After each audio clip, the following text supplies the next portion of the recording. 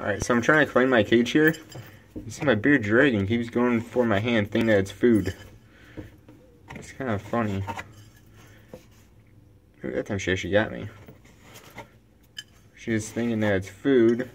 So I had to go to work earlier this morning when we opened.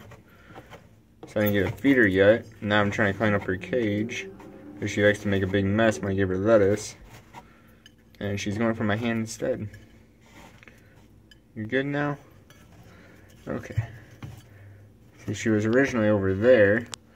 Then I stuck my hand in here and started moving this lettuce around. She lunged for my hand, thinking that it was food.